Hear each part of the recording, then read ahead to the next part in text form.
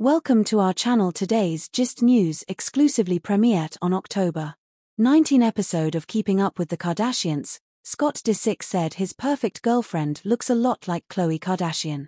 Scott Disick's perfect partner is actually a Kardashian sister, but not ex-Kourtney Kardashian. Scott Disick was probably obsessed with Khloé Kardashian before he had kids with Kourtney Kardashian in an exclusive first look at E! On the October 19 episode of Keeping Up with the Kardashians, the 40-year-old revealed that his ideal woman has a lot in common with Khloé Kardashian.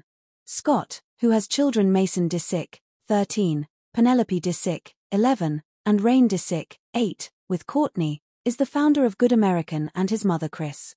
She admitted to Jenner that she is lonely all the time, saying, "You can't survive just having kids."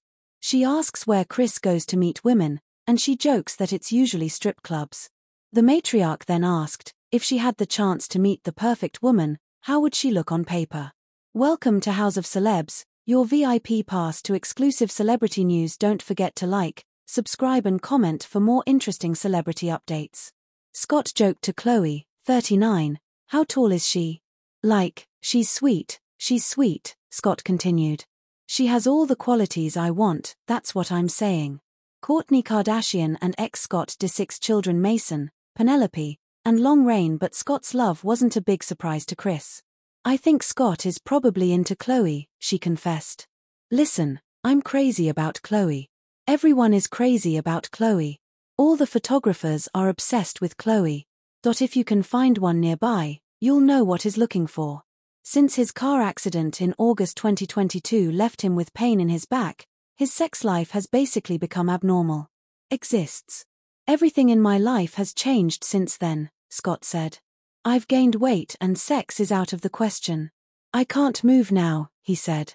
"That's why I feel so terrible." Khloé vowed to encourage his friend to start physical therapy.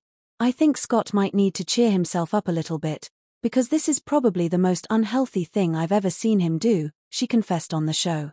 "He can hardly move and everything happens from his back, so no one will care." Thanks for watching. Please like, comment and subscribe. We love to have you in our community.